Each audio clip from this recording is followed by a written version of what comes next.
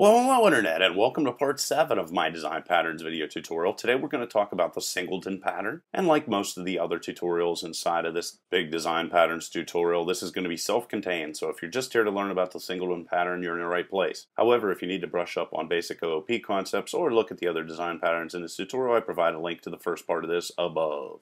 So what is the Singleton Pattern? It is used when you want to eliminate the option of instantiating more than one object. You're going to create a class, and it is only ever going to be able to create one object from that class. Now you might ask yourself, well, when would I actually want to use something like that? Actually, a lot of times. In this part of the tutorial, I'm going to demonstrate using a class that's going to hold all of the potential Scrabble letters. And Scrabble's a pretty common board game, so I thought you would make a lot of sense here using this. And what it's going to do is it's going to hold all these potential Scrabble letters so that all the users that want to use this object can access those letters. However, it's also going to spit out new ones upon request to all the different users. Now, why the Singleton Pattern makes this great is each player will share the same potential letter list. However, each player is going to have their own set of letters to create words from. So the Singleton Pattern makes a lot of sense in this situation. So on to the code. So I'm just going to come in here and create my class, and I'm going to call it Singleton. Now you absolutely don't have to do that, but in this situation it makes sense. And like I said before, the Singleton Pattern is just going to force you to only have one instance of a class created. And then this guy, private static Singleton first instance, is going to hold the one and only instance for the class Singleton. So this guy is going to be the access point for any object or the one object that's going to be created from this class. And it is static in this situation because objects like this will almost always need to be available on a global basis. So that's the reason why that is set as static. And then we're going to come in here and go private Singleton and make the constructor class private. And the reason why we're doing that, once again, is to make sure that there is only one instance for the class Singleton. And that is the reason why we're going to have that be private, because if they try to create a new one, it's just going to create an error. And then what we're going to do is go public static Singleton get instance. And get instance is almost universally used as a method for the Singleton pattern. And basically what we're going to do inside of this guy is check if first instance is equal to null, or whether it exists or not, which means it wouldn't be null if an object was created for it, so we're checking in that situation. And if so, we're going to go first instance is equal to new Singleton, right like that. So the only way they're going to be able to come in here and create a new Singleton object is if one doesn't exist already. And that one would be stored in this field up here. And this right here is known as lazy instantiation. And what that basically means is if the instance isn't needed, it is never going to be created. So the only way it's getting created is if getInstance is called. And then after we're done with this, we're going to go return first instance. So you can see right there that something's going to be returned every time if first instance already exists and they try to create a new Singleton object. It's going to return the one that is already created, otherwise it is going to create a new one. So there it is, there's a Singleton pattern. However, we're not done, because there is one thing that is always covered with the Singleton pattern, and that is basically what are we going to do in the situation where we are dealing with threads, which could potentially create more than one object, whether we try to block that or not. So this guy, I have to implement my little Scrabble thing that I talked about before. I'm going to go import Java utility, and I'm going to need the arrays library and the collections, which I'm going to use to jumble up all the letters that are going to be stored inside of a linked list. So that means I'm going to need linked list. And I'm actually doing this also because I've received a bunch of questions in regards to arrays, collections, and linked lists. So I try to cram multiple tutorials into one. So what am I going to need to do here? Well, after this guy right here, I'm going to need to come in here and actually get all of my potential Scrabble letters. Well, I have that saved elsewhere, so I'm going to grab that. And here they are, and I pasted them in there. And that is all they are. Those are all the potential letters you can have inside of the game of Scrabble. And I didn't see any reason to type those out, but I'm going to clean them up a little bit. So there you are. That's what we got right there. Just a whole bunch of letters.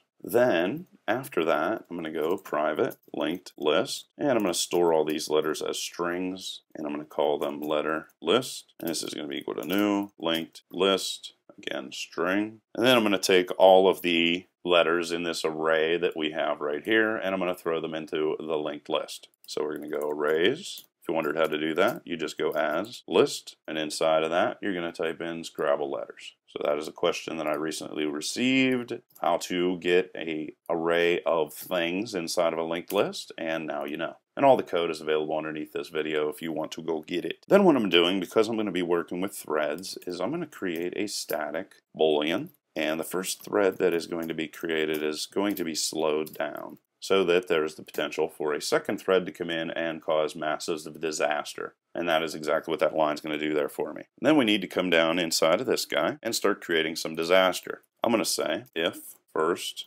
thread, which is going to be true, then I want to perform some things that are going to slow down my thread. So I'm going to say first thread is equal to false. I'm going to change it back to false. And then I'm going to go thread current thread, and I'm going to cause it to sleep. And what this is basically going to do for me is going to give the other thread that I'm going to be creating the opportunity to cause mass disaster. And if you scroll in here, you're going to see it needs a try-catch block, so I'm going to say surround with try-catch block, save myself some time. And everything else here can be exactly the same. However, I'm going to come in and create a whole bunch of other different methods inside of here that are going to work with these threads to create our little Scrabble game that we are going to be creating here. So I'm going to go public. And what this method is going to do is return a list of all the available letters. So I have all those letters in a linked list, and they are all strings. So I'm going to call this guy get letter list. And what's it going to do? This is how you would return fields inside of a singleton. You're just going to reference letter list in that situation. Nice and simple. So let's create a couple more methods here. I'm going to create this guy, and it's going to get tiles for my player.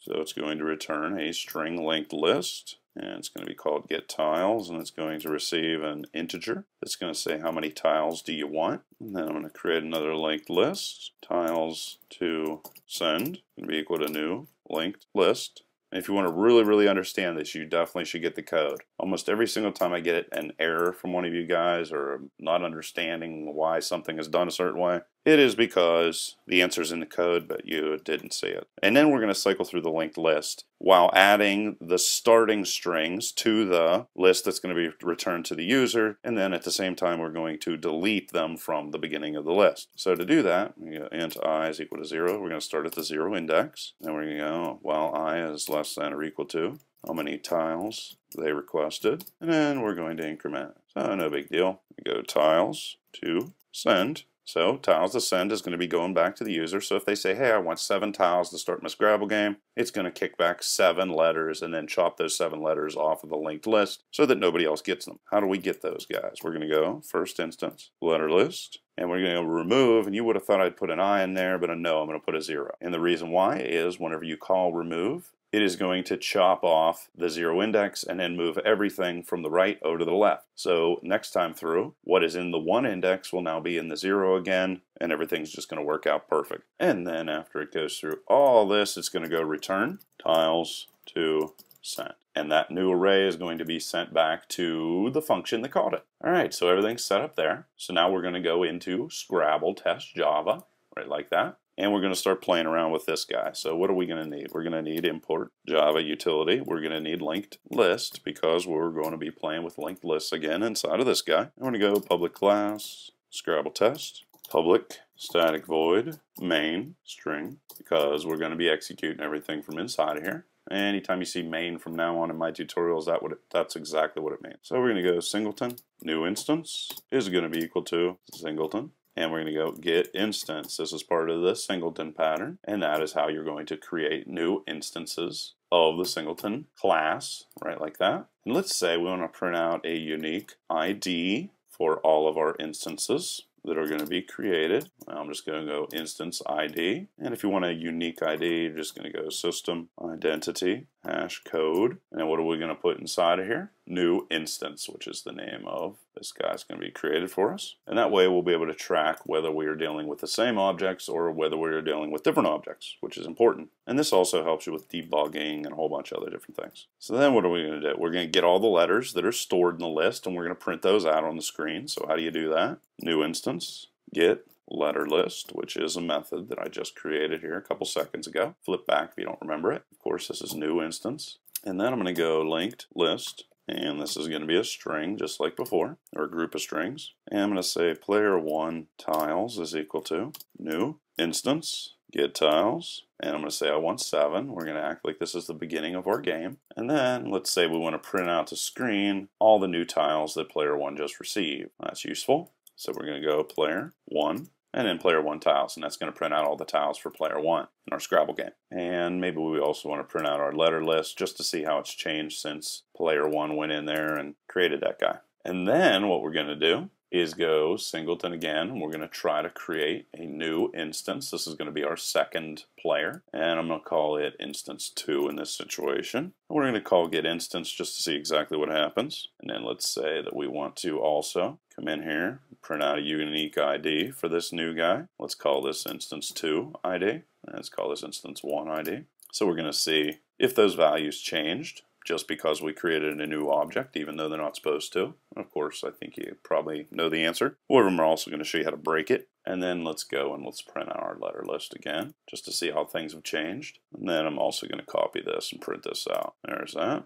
Call this player 2 tiles. So player 2 is going to get a new set of tiles, which is going to work, by the way. And then there are player 2's tiles. And if we file save this, we're actually going to be able to execute it. You're going to be able to see some things here. And there are all the letters printed out, but that's kind of messy. What I want to show you here is instead of that, I'm going to go over into Singleton. I'm going to scramble these letters out so that they're not printed out all in order, because I think that's a little bit more impressive. So I'm going to jump back into Singleton.java, and right here where we get to first instance where we created our first object, I'm going to call collections. And I'm going to shuffle first instance, which is this guy right here, so that all the letters are not in order, because that doesn't make much sense. And then this is just going to be letter list. So there you go.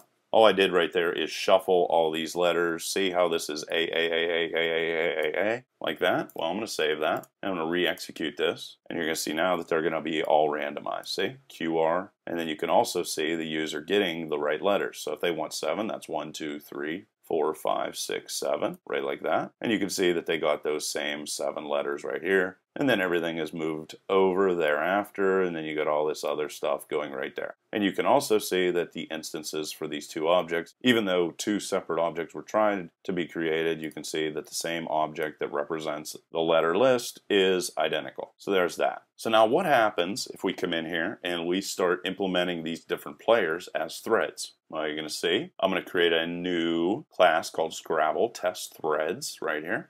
And I'm going to implement that. So I'm going to go public class Scrabble test threads. And we're going to get another review of threads because I get asked about them all the time. And public static. What is this telling you? This is telling you that this is going to be a main execution area. Why? Because I'm using public static void main. So the first thing I'm going to do is go in here and go runnable and create a new thread using the runnable interface, and this is going to execute my code for me, meaning the code for creating new instances of the Singleton class, new, and get the tiles is going to be the name of the class that's going to have the run method inside of it to use with this thread. Get tiles again is going to be another thread, and get the tiles is going to be used again, which I'm going to create here in half a second. And then I just need to call for the code inside of get the tiles to execute. And it's pretty simple. I'm just going to go get tiles and call start on it. And there's that. And then this is going to be get tiles again and start. And that is it.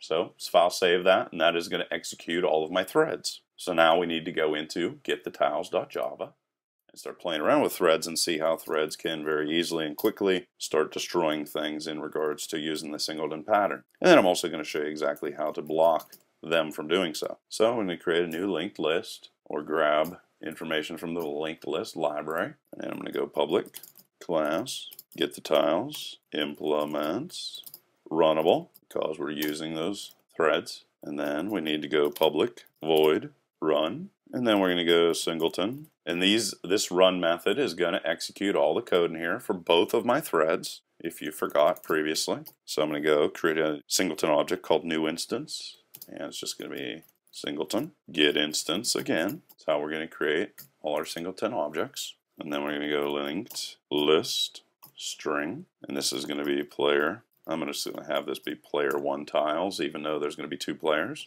is equal to new instance get tiles, and we're going to get 7 tiles just like we did previously. And actually I'm going to steal from Scrabble test some code so I don't have to type it out. I'm going to come in here and get this unique ID, and I'm also going to get the letter list. So let's copy that, bounce inside of there, paste that in there. and then bounce over into Scrabble test again, and also copy this guy right here and paste that in there. And I'm just going to go instance ID and take player and put that inside of there. And then let's put another message inside of here. Got tiles. There we are. And we can file save that, and now we can test this guy using threads. So let's file save it, and let's execute it. And there you can see, using threads, what we got here is our first instance of the object. Look at that, the ID is completely different than the second thread instance object that was created. And you can also see that the list of letters are also completely different. So even though we tried to prevent it from being able to go in there and create multiple different threads and multiple different instances of different letters, which would obviously completely destroy our Scrabble game, it did go in there and mess that up either way.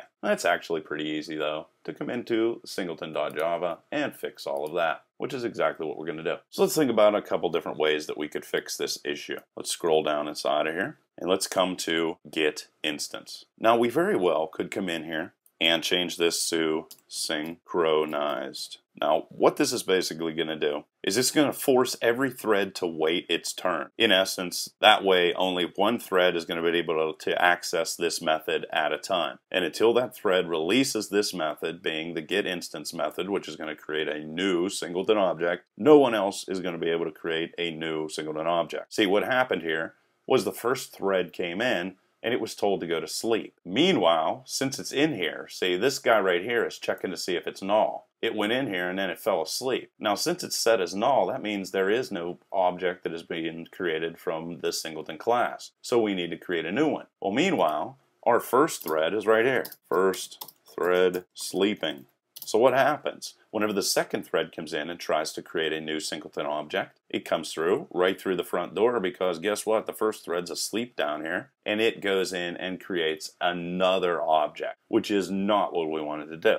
However, if we slap synchronized onto here, that is not going to allow this second thread to ever get in here until the first thread wakes up and then continues on to create the new object. However, we don't really want to use synchronized, because synchronized very often slows everything down dramatically. So in this situation, I'm going to show you another way to get the same results without slowing your program down terribly. And it's actually going to be pretty simple. We're going to wrap everything inside of synchronized singleton class. And in essence, what this is going to do is this is going to force it to be a synchronized method until the first object is created, and then thereafter it is no longer going to be considered a synchronized class. And then after this, we're going to run our same if statement. We're going to cut that out of there, paste it in there, and then we're going to check it for null again. Like I said, this is only ever going to happen up until the very first object is created. And now we're going to go first instance, and we're also going to shuffle all our letters, and then we're going to close off everything. So now that we have that all set up, let's see if we fixed our problem. So let's execute it again. And you can see there was a pause, and there you go. So now both of our objects are of exactly the same type. They both point to the same unique ID. And as well, our letters are going to be the same. They might look different. The only reason why is all of these letters, the first 7 of them, have been replaced down there. And then those letters have been replaced down there. So there's a whole bunch of things about the singleton method, as well as a review of threads and linked lists and a whole bunch of other things based off of questions you guys have sent me. Please leave any questions or comments below, and all of the code is available in a link underneath this video. Get it. It will make this stuff 100% understandable. Till next time.